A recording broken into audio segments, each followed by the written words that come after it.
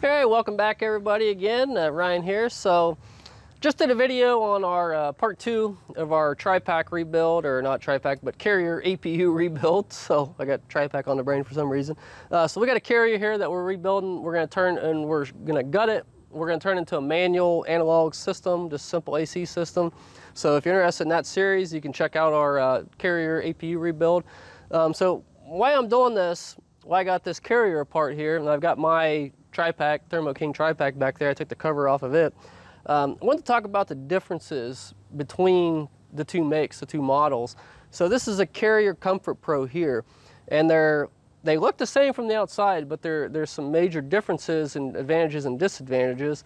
And so I wanted to talk about those, and at the end I want to kind of wrap up and talk about which one I would probably go with and why. Because like I said, there's one in particular that I see some major flaws in and some stuff I don't like. So then we'll talk about that at the end. So I'll get right into the carrier here. Just like I said, it's an older one. This the engine off of this is a 2006 model year engine, so Kubota engine. So they're both Thermo King and the carrier. This is a Kubota engine, 2-cylinder diesel that's in this. It is a, what's it rated at? 7.2 kW, so I'm not exactly sure how many horsepower that is. But they're roughly the same. The Thermo King has a Yanmar diesel 2-cylinder, about the same size roughly. So the main difference between a carrier and a Thermo King Tripac, and a lot of people just say Tripac, so Thermo King is Tripac, carrier is Comfort Pro. So the carrier here doesn't have an AC compressor outside. The carrier is basically just a little diesel generator for the most part. And it's just got an alternator down here at the bottom, which is a 6 kW, 6,000 watt alternator. And then inside you have basically a electric heat pump unit, because this puts out, 110, 120 power, AC power, just like in your house. So, and it's got a little 60 amp alternator up here that I guess could charge your batteries and whatnot, or on that, on your truck. So it's a mechanical engine, which I like, so there's not a lot to it. One of the things I don't like is they got the APU control unit, this little computer. It's outside and all the elements. And again, this, like I said, this is an AC alternator down here. And it's outside. Look at all the dirt on this. So, and as we talked about in a lot of my videos, electrical components, wiring, copper, and all that stuff and road grind and salt and water do not mix. So, and this is down here on the bottom of this unit, and it's this is the nasty unit. Like I said, it's like, then the last video, this thing looks like it's been at the bottom of a pond for a couple years. And I know it hasn't. It's been ran in salt and all that good stuff, or bad stuff. So the back of this is all rotted out. And there's one other major thing that I don't like about this. And now, both the Tripac and the Thermo King Tripac and this carrier, they run off of the big engine, the main truck coolant system. So they run coolant, but they both have their own little radiator back here. Now this one has, this bolts on to the truck. So this backside is going to be up against your frame, like your truck's long ways right here, essentially.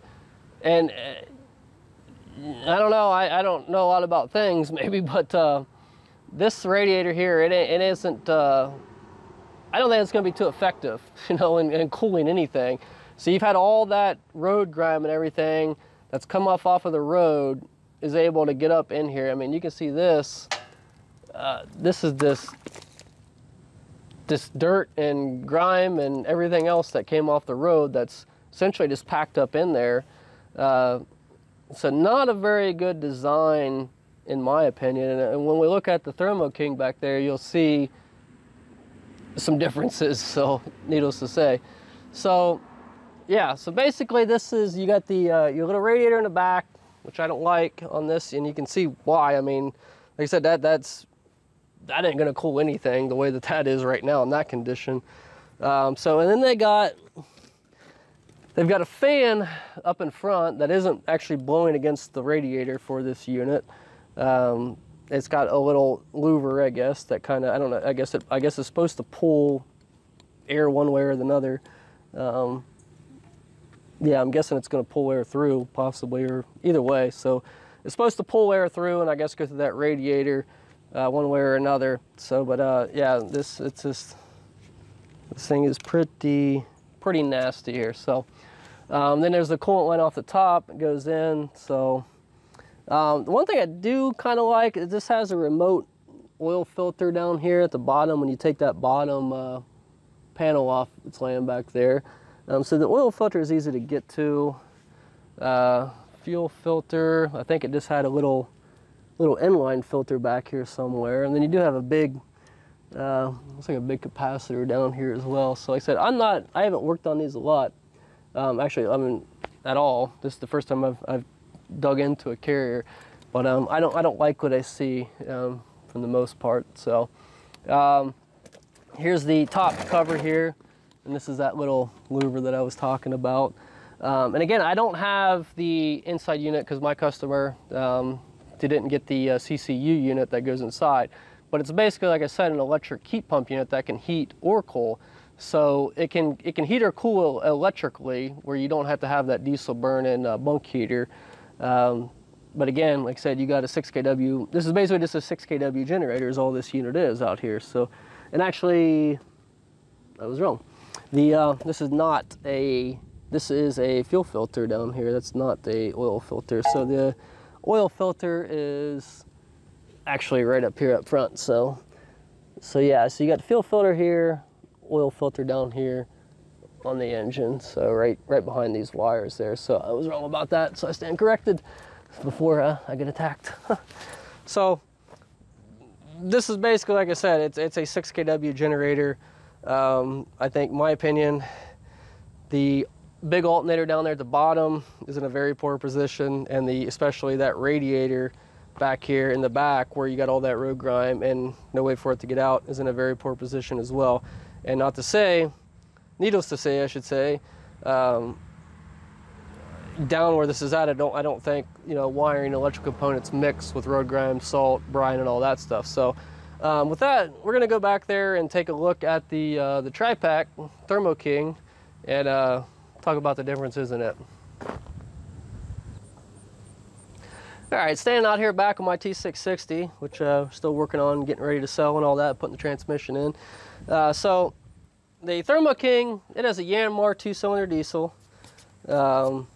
Not a whole, I mean, a little bit of difference, but roughly the same size as the Kubota. Kubota is pretty easy to get parts for the most part. I've called a Kubota engine dealer. I get a rebuild kit for that little Kubota on that carrier for like $600 with tax and all that, so not too expensive. Haven't priced the Yanmars, but I would assume they'd be in about the same ballpark, I guess. So the main difference with the two, the Thermo King Tripac, it has a AC compressor, which is going to be hard for you all to see here, but it's actually right down here at the bottom. And then it has an alternator, regular, I believe it's a, I think it's a 90 amp alternator on this one. Some of them do have a 140 or 160 amp. I can't remember off the top of my head right now. So there's two different styles, and then they have two different size belts and all that. So the Evolution this is an older Tripac Thermo King.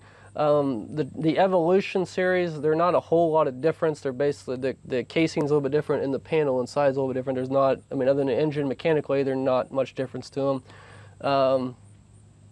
So with that, you got oil filter right up front here, fuel filter right up here, then there's another little end-line fuel filter back down in here, which is the one that usually gives people problems because they don't know it's there. The other thing with that carrier that I didn't like is that they had the air filter housing, air intake is down on the bottom, so which I don't think is very smart. I'd rather have it up here on top to where it's not getting all that road grime and stuff. Now the other thing I was talking about with that radiator, your Thermo King here, it's got the radiator right up back here. So you can see as mine is not packed with road grime and dirt and everything because it's protected between the quarter fender here, you know, and the base or the casing of the unit. So you're not going to get all that road grime from over here, you know, where, like with the carrier units. So a lot better design in my opinion. So, and this one actually has an electric fan, which I kind of like the idea of having if it had a mechanical fan, belt-driven fan like the other one did on this, but like I said, this is just something else electronic to go wrong, but it does have a electric fan out here. But like I said, see here, that radiator looks a lot better than the one in that Carrier over there. So, I mean, this is a couple years newer, so it's not as old. But again, so the main difference, like I said, with the between the two is that you got an electric AC generator on the Carrier that powers a heat pump inside that can heat or cool. Now this unit, I believe they're right around 13,000 BTU, I think maybe 13.6 or something. Now whereas the Carrier is like 12,000 BTU, so you're losing some BTU capacity or some cooling capacity, but you do have the option to heat and cool with the Carrier versus with the Thermo King Tripac here, you got to have one of the diesel bunk heaters. Now, I'll show you where the computer is. This is my panel in here, so it doesn't have any electronics outside there, so it's all in here. And you got this big, gigantic wiring harness that goes in here. And then originally, I had an SCR heater in here where it's all off of one panel, and you could control everything off once, but I had those SCRs like $900 or $1,000. Had trouble with mine and kept putting money into it, and I finally just bought one of these little cheap Chinese ones, which I did a video out. They're like 150 bucks, and I just made a standalone system, and you know, my Tripac still works with heating, or sorry, cooling, but I've just don't turn it on to the heating function, so I've kind of separated them myself. So, so yeah, I mean, so I've kind of explained the two systems and gave you guys a walk around of them. The Carrier system, they're out the door installed. They're right around 11.5. The Tripac system with the heater and all that, you're right around like 13, a little over 13,000 for the units. So you're gonna pay about $2 grand more for the Tripac, Thermo King Tripac system. Looking at these two things, and I just looked at a brochure to get the specs off of the Carrier. From the Carrier Comfort Pro that I have sitting back here, and the new ones in the pictures, it doesn't look like they've changed anything, guys. It doesn't look like they moved that radiator from the back. It's still an alternator, an AC alternator down there that's sitting down in all that grime and everything else, water. So I mean, if I was going to buy the two brand new, I'd probably still go with the Thermo King, just mainly because where everything's placed at. Now the other thing, price point, that if you start having trouble with that AC alternator in that Carrier unit, that thing's like $2,000 out the door. You know, they're like $1,800 plus tax. You're looking at like $2 grand to replace that. Whereas with this, if AC compressor goes bad or something down here, they're like $400. Alternator, you can get those aftermarket for like, you know, $150, $200, $300. I think you can even get them from even if you have to get the, you know, the alternator through Thermo King. I think they're $3 something roughly. So off the top of my head, the last time I priced them, I know everything's went up here this year. So, and again, there's a lot of other things. I just think this is a better design system, you know, the way everything's placed, and that they don't have that APU control, that computer. It's not out here outside in the elements, it's actually inside. But both of them, guys, I know we're doing this series on rebuilding that Carrier unit back there, and I'm going to turn it into an analog unit, simple AC system, everything manual, relay logic, get rid of the computers and all the nonsense. So if you're interested in that, you can check out that series. We're just finished up part 2 on that. So either way, down the road, you're gonna have problems with either one of these units. There's just so much wiring. Like I said, you can look at this harness in here. I mean, why do we need a harness? I mean, what is there, 25, maybe 25 wire, maybe 30 wire. What do we need all that for a simple AC system, you know, simple heating and cooling system? And that's, I mean, some of that's for the cooling or heating on this as well.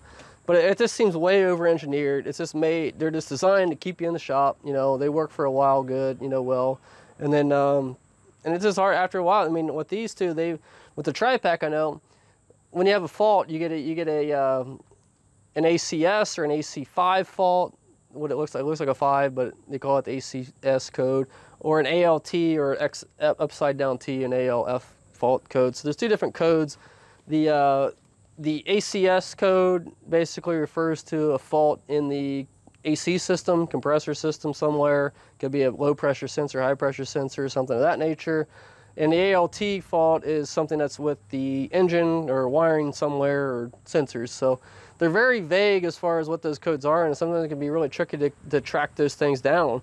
And like I said, these are both mechanical engines. The only thing really electronic on them is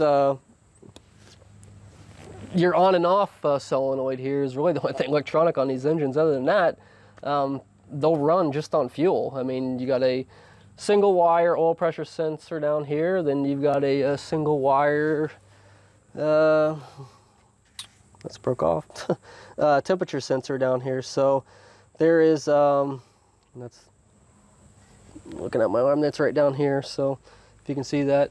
So there's not a lot to these engines. So like I said, I'm doing a video series where we're stripping one of these down for a customer and going to build a manual, analog, relay logic, you know, on off, it works or it don't work type of heating system or cooling system. So, and then we're going to put a standalone bunk heater in most likely. So you can stay tuned for that stuff. But like I said, this is the differences between the two. And like I said, if I was to buy one or the other, the only advantage I see basically to that Carrier unit is that it's probably going to be quieter because it's not, you don't have an AC compressor out here kicking on and lugging the engine down. It's pretty much going to run consistent. But with wiring and salt, you know, brine, water, the stuff doesn't mix very well out here on the road. I mean, even if you got a generator sitting on the rain, that's one thing. When you get on a road with all that dirt that you saw in that Carrier unit and grime, and I just think it makes for problems. So I mean, if I was to choose between the two, I'd probably go with the Tripac, you know. So, but like I said, we're going to try this other project out, and maybe that thing will take off, and might have some people interested in doing the retrofits as well. So, again, guys, that's just my 2 cents and opinion, and kind of going across the two. I mean, I'm sure other people have stuff to add as well. So I don't know everything about them, but that's just looking at the two systems and knowing what I know about. Like I said, definitely the Tripac. I've been in and out to this particular unit, and also the Evolution. I've had the Evolution, which, like I said, there's not a lot of difference between this unit and the Evolution. Like I said, the Carrier is new to me. That right off the bat, like I said, that alternator thing and all the wiring, and that computer module being outside, that also kind of red flags for me for the most part. So, like I said, you don't, even with that central that inside unit, that CCU. I see a lot of other issues with that as well, electronic, that can go wrong. I mean, I was looking at the motherboards and all that when we were looking at rebuilding that other unit, and I just see a lot of extra problems, a lot of electronics and all that. I'd rather have more stuff, more mechanical, in my opinion. So, again, like I said, that's pretty much my opinion and what we got going on here. So stay tuned. Like I said, check out that new series we're doing on this rebuild and retrofit. I think it's going to be pretty interesting. It'd be cool to kind of see how it turns out. So it'd be the first one we've done. But again, guys, thanks for watching. Subscribe if you haven't already. Hit the bell for the updates, like the video. If you're interested in the farming stuff, which we kind of separate that stuff, or if you're new, you know, we do farm too. I got tractors, animals, equipment, always working on something around here. We got a separate channel for that stuff now. And we always put the link in on these videos in the description for that other channel. I always got people asking me about it, but we always put the link in, you know, for that other channel, so check that out as well and subscribe. Again, guys, thanks for the support. Thanks for watching. You know, comment and all that stuff as well. We'll do the best we can to get back to you. And again, thanks for everything. We'll see you next time.